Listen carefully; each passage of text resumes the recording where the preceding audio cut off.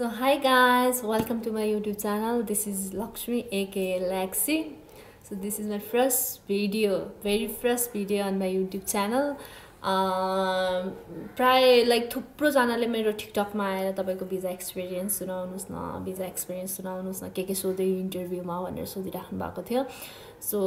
मैले चाहिँ त्यही रिलेटेड चाहिँ आज चाहिँ युट्युबमै अपलोड गर्छु मेरो भिजा एक्सपिरियन्स बारेमा भनेर सो मैले यो भिडियो बनाउन लाग्यो सो गाइज मेरो भिजा एक्सपिरियन्स चाहिँ मैले अमेरिका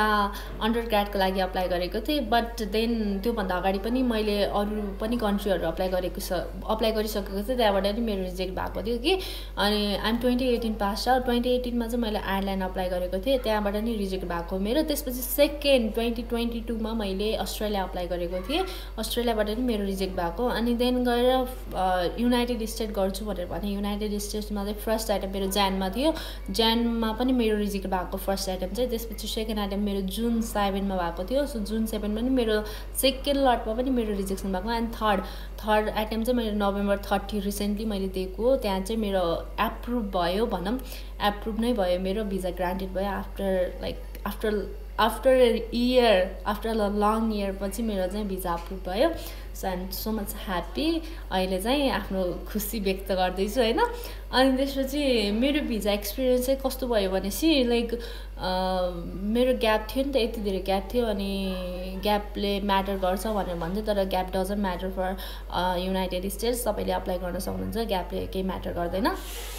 म चाहिँ मेरो भिजा अफिसर चाहिँ पहिला सुरुमा नै सेकेन्ड आइटममा जो चाहिँ रिजेक्ट गर्नुभएको थियो भिजा अफिसर्स उहाँकोमा परेको थिएँ अनि उहाँले चाहिँ उहाँकोमा पढ्दाखेरि मैले nice to meet you again ma'am भन्दाखेरि चाहिँ अनि उहाँले भन्नुभयो when did you C me भनेर भन्नुभयो अनि मैले you have already taken my interview and you already rejected me भन्दाखेरि त्यही पनि पास मी यर पासपोर्ट भनेर भन्नुभयो अनि मैले पासपोर्ट पनि दिएँ एन्ड मैले चाहिँ मेरी क्रिसमस इन एडभान्स भनेर विस पनि गरेँ अनि त्यसपछि उहाँले go to the next counter भन्ने भन्नुभयो सो म नेक्स्ट काउन्टरमा गएपछि नयाँ भिजा अफिसर आउनुभएको रहेछ अहिले चाहिँ उहाँ चाहिँ लाइक एकदम फ्रेन्डली भनौँ न स्माइली फेस हुनुहुँदो रहेछ which makes me more comfortable अनि म अलिकति धेरै नै नर्भस भएको थिएँ अनि त्यहाँ गएपछि चाहिँ मैले गुड आफ्टरनुन मेरो दिउँसोको इन्टरभ्यू थियो त्यहाँ गुड आफ्टरनुन भन्ने ठाउँमा मैले गुड मर्निङ सर भनेर सरी गुड आफ्टरनुन सर भनेर भने अनि उहाँले चाहिँ no it's okay no worries good afternoon भनेर भन्नुभयो उहाँले चाहिँ अनि सो मैले हाउ यु सर भनेर सोधेँ उहाँले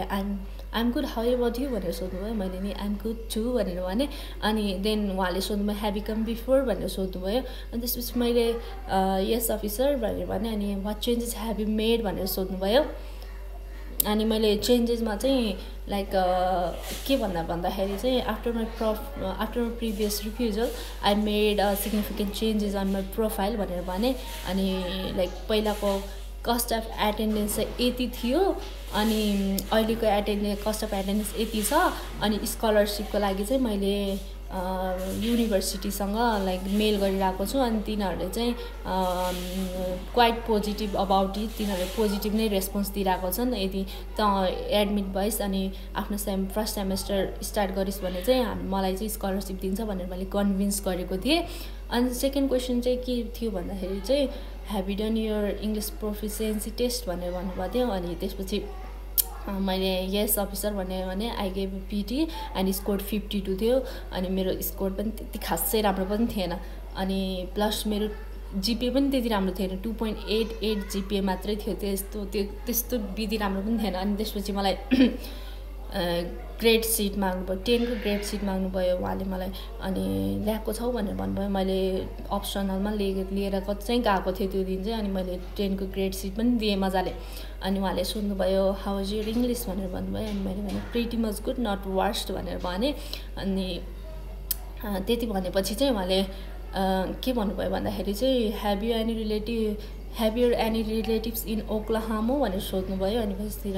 no officer I don't have the अनि उहाँले मलाई सोध्नु why did you choose this university भनेर सोध्नुभयो अनि मैले युनिभर्सिटी किन चुज गरेको भनेर मैले आन्सर भने आन्सर गरेपछि लास्टमा गएर मैले स्कलरसिप पनि मेन्सन गरिदिएँ अनि उहाँले के भन्नुभयो भन्दाखेरि प्रिटी मच गुड स्कलरसिप भनेर स्माइली फेसले दिनुभयो अनि पछितिर यस अफिसर भनेर भने मैले होइन अनि त्यो क्वेसन पछि चाहिँ मलाई उहाँले के सोध्नुभयो भन्दाखेरि चाहिँ आर यु सिङ्गल चाइल्ड भनेर सोध्नुभयो मलाई अनि त्यसपछि म अलिकति धेरै नै नर्भस भएको थिएँ त्यतिखेर लाइक अलिकति धेरै नै क्वेसन सोध्दै जस्तो फिल भएको थियो नि त अनि मैले यस सर आई एम भनेर भने अनि उहाँले मलाई के so why are you hesitated are you lying me भनेर सोध्नुभयो होइन अनि पछि त्यो मैले सुनिनँ अनि मैले पार्डन भनेर भने मैले अनि त्यसपछि why are you hesitated are you lying me भनेर भन्नुभयो अनि पछि मैले चाहिँ no no no I am not lying you this is my third time to giving interview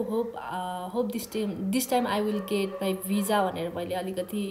sympathy दिएँ होइन उहाँलाई चाहिँ अनि पछि उहाँ हाँस्नुभयो आफै अनि he was typing something I don't know के चाहिँ टाइप गरिरहेको हुन्छ मलाई थाहा भएन अनि त्यसपछि मैले आफैले इन्टरेक्ट गर्न खोजेँ अनि मेरी क्रिसमस इन एडभान्स अफिसर भनेर भने अनि उहाँ स्माइल दिएर मेरी क्रिसमस एडभान्स छु भनेर भन्नुभयो अनि was your plan in merry Christmas भनेर भन्दाखेरि चाहिँ उहाँले मलाई के भन्नुभयो भन्दाखेरि चाहिँ त्यो क्वेसन उ गरेर उहाँले मलाई हु is going to pay you भनेर सोध्नुभयो माई प्यारेन्ट्स भन्ने बित्तिकै उहाँले मेरो हातमा ग्रिन स्लिप थमाइदिनु भयो कङ्ग्रेचुलेसन भनेर अनि I was so happy in that time like त्यो मोमेन्ट के आफ्टर 5 इयर्स लाइक स्ट्रगल गर्दा गर्दै त्यो प्यासन लेभल हुन्छ नि कस्तो एकैचोटि निस्क्यो क्या अनि एकछिन खुसी भएको थियो एक्साइटेड पनि भएको थिएँ तर त्यो खुसी चाहिँ गार्डहरूले देख्न नसक्ने रहेछ नि के हो मैले गाली पनि खाएँ तर मलाई मतलबै भएन जेसुकै भन्नुहोस् भनेर मैले भिजा पाइसकेँ एटलिस्ट भनेर मैले भनेँ अनि त्यहाँबाट निस्केँ म अनि त्यही नै हो मेरो भिजा एक्सपिरियन्स चाहिँ अनि तपाईँहरूलाई के भन्छु भनेपछि म चाहिँ लाइक के भन्छ हरेस खानु तर हार नखानु कि समथिङ के होला छ नि हो त्यो होला त्यही हो हिम्मत चाहिँ हार्नु हुँदैन तपाईँहरूले पेसेन्स लेभल चाहिँ राख्नुपर्छ आफ्नोमा कति मिडल क्लास फ्यामिली हामी जस्तो मिडल क्लास फ्यामिलीले अलिकति गाह्रो नै हुन्छ होइन तर पनि लाइक पेसेन्स लेभल चाहिँ आफूले राख्नुपर्छ so everything is happen for some good reasons त्यही नै हो भन्न चाहन्छु होइन सो तपाईँहरूलाई यदि लाइक अप्लाई गर्न छ भनेपछि चाहिँ थ्रु कन्सल्टेन्सी चाहिँ नजानु होला कन्सल्टेन्सी थ्रु चाहिँ नजानु होला सेल्फ अप्लाई गर्नु होला किनकि यु नो द बेटर के इन्टरभ्यू दिँदाखेरि पनि तपाईँहरूलाई सजिलो हुन्छ कि मैले यो अप्लाई गरेको थिएँ भन्ने कुरा याद हुन्छ नि त युनिभर्सिटी रिसर्च गरेको बारेमा सो तपाईँले बोल्दाखेरि नि अलिकति सजिलो हुन्छ कि त्यहाँनिर भिजा अफिसर्सको अगाडि त्यो घोकेर रटेर जानुभन्दा चाहिँ लाइक नर्मली कन्भर्सेसन गरे जस्तै गर्दाखेरि चाहिँ अलिकति मजा पनि आउने रहेछ अब फर्स्ट एटेम्पमा त मेरो नै गल्ती थियो होला मैले कन्सल्टेन्सी थ्रु गएको थिएँ अनि रटेर भन्नाले नि जे पनि त्यही एन्सर भनेको थिएँ इट वाज माई फल्ट होइन सेकेन्ड एटेम्पमा चाहिँ लाइक मैले एकदम धेरै नै तयारी गरेको थिएँ इभन मैले मोक टेस्टहरू पनि धेरै नै दिएको थिएँ तर फ्रुटफुल भएन त्यो चाहिँ अनि थर्ड एटेम्पमा चाहिँ लाइक मैले चाहिँ जति गरेँ नि त्यस्तै नै हो बरु जेसुकै होस् यसचोटि अलिअलि प्र्याक्टिस गर्छु देन जान्छु इन्टरभ्यू दिन भनेर गएको थिएँ तर त्यहाँ चाहिँ लक पनि म्याटर गर्ने रहेछ कि तपाईँहरूले लाइक अनुहार हेरेर भिजा दिन्छ यताउति भनेर भन्नुहुन्छ त्यस्तो केही पनि होइन तपाईँहरूले चाहिँ के गर्नुपर्छ भन्दाखेरि चाहिँ तपाईँको एउटा आन्सर म्याटर्स कन्फिडेन्स म्याटर अनि त्यसपछि तपाईँको लाइक भिजा अफिसरसँग कसरी इन्टरेक्ट गरिराख्नुपर्छ त्यो म्याटर अनि somewhere lock matters as well lock पनि म्याटर गर्छ भन्छु म चाहिँ होइन भन्छ नि लक म्याटर गर्दैन कन्फिडेन्स म्याटर आन्सर म्याटर त्यो होइन लक पनि चाहिन्छ कहिले त्यो ठाउँमा चाहिँ लक पनि चाहिन्छ सो गाइज मैले चाहिँ लाइक युनिभर्सिटी मेन्सन चाहिँ गर्न बिर्सेछु sorry for that this is my first video very first video in YouTube त्यही भएर मलाई खासै आइडिया चाहिँ भएन सो मैले चाहिँ इस्ट सेन्ट्रल युनिभर्सिटी अप्लाई गरेको थिएँ त्यहाँ होइन अनि इस्ट सेन्ट्रल युनिभर्सिटीबाट चाहिँ मेरो भिजा अप्रुभ भएको हो सो एट द इन्ड म चाहिँ हजुरलाई के भन्न चाहन्छु भने this video is very fruitful to you guys होइन अनि जसले युनाइटेड स्टेट अप्लाई गरिराख्नु भएको छ भनेपछि बेस्ट विसेस अनि सबैको भिजा लागोस् होइन मेरो तर्फबाट म जस्तै पीडितहरू पनि हुनुहुन्छ होला सायद सबैजनालाई बेस्ट विसेस।